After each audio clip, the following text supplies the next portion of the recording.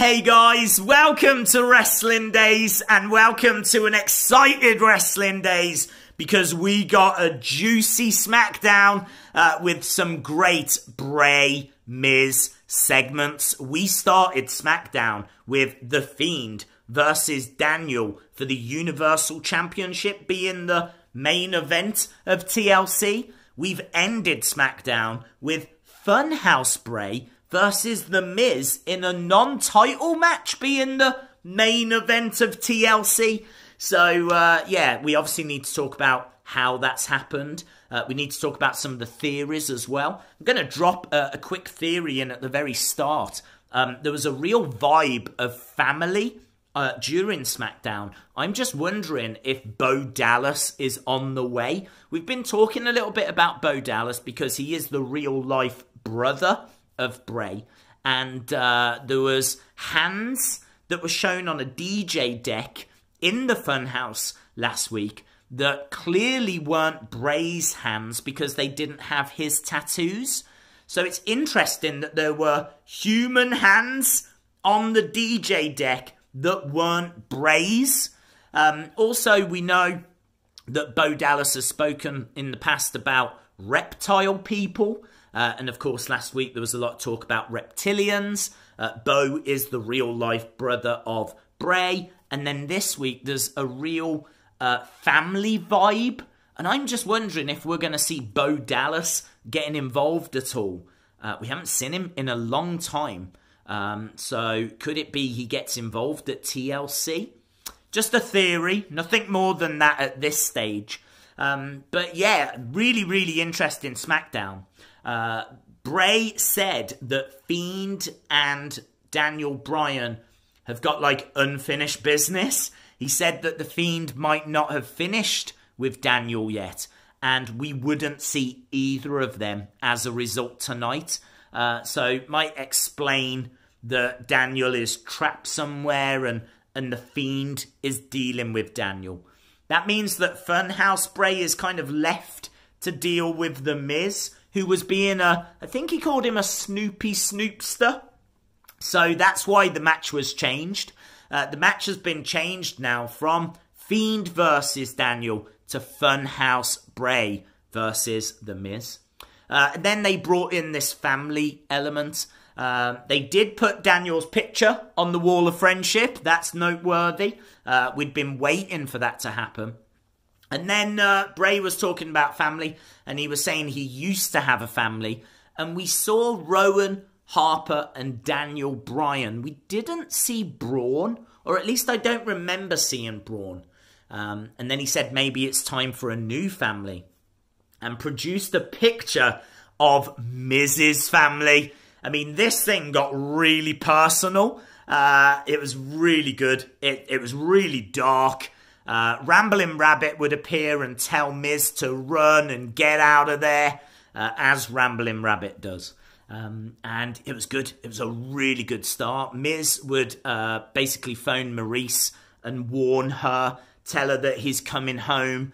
And then he would see like a room with a red light. He would go inside and then he would be attacked by Funhouse Bray. This is the first time we've seen Funhouse Bray out of the Funhouse. I think he did some promotional work on like some news channel, but I'm talking about like on WWE programming. This is the first time we've seen him outside of the Funhouse. It was a big moment. And then there was even a picture of Miz and his family, the same one we'd seen earlier, but instead of the Miz being in the picture, it had been replaced with Funhouse Bray. Again, really dark. It was awesome. I was like freaking out with theories. My brain was going a million miles an hour during the commercial break. But then when we came back from the commercial break, it was Miz in the room on his own, no picture, with a ref who looked a little bit confused. The ref didn't seem to back up the fact that Bray had been in that room. So we don't know. We don't know if Bray did really attack The Miz or if it was a vision or something along those lines.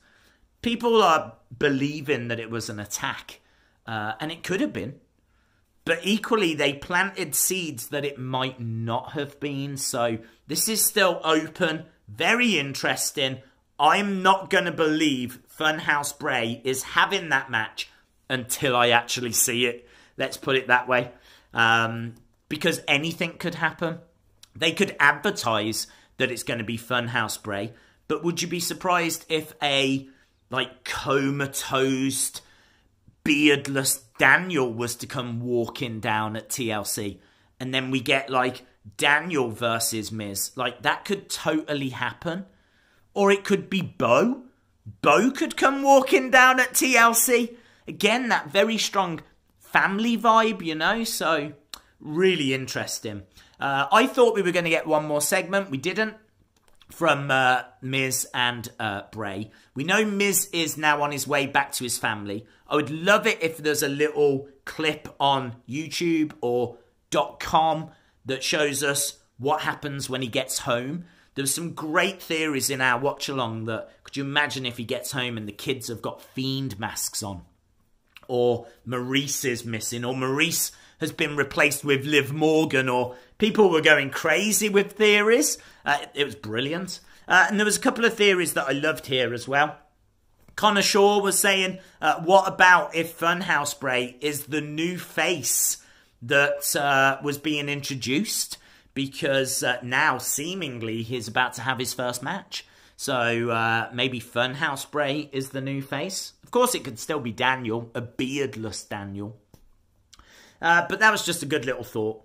The other thing as well, that potentially is going to be no red light at TLC. Because if it is Funhouse Bray, then he won't need the red light. And Trey Jackson said, it could be Funhouse Bray that has the match because Fiend could be trapped in the Funhouse. It could be that Fiend can have matches because Funhouse Bray was trapped in the Funhouse. But Funhouse Bray can have a match as long as the Fiend is trapped in the Funhouse. Someone has always got to be in the Funhouse.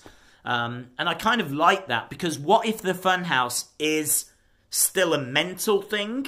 So you can be Funhouse Bray, but you've got to bury the Fiend, lock it away in your mind. You've got to lock him into the Funhouse. Equally, if you are the Fiend, you've got to lock Funhouse Bray away in your mind. I really like that.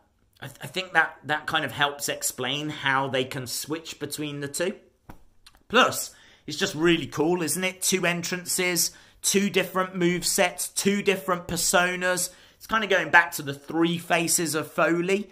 There's people saying you could have Funhouse Bray, Muscle Man Dance Bray, and The Fiend. Yeah, why not? Why not? So I really do hope they do explore that. But there's a lot of theories out there. There's a lot of talk at the moment. I need to get my head properly around it all. But this is just my initial thoughts in a video. But I would love to know your thoughts down in the comments below.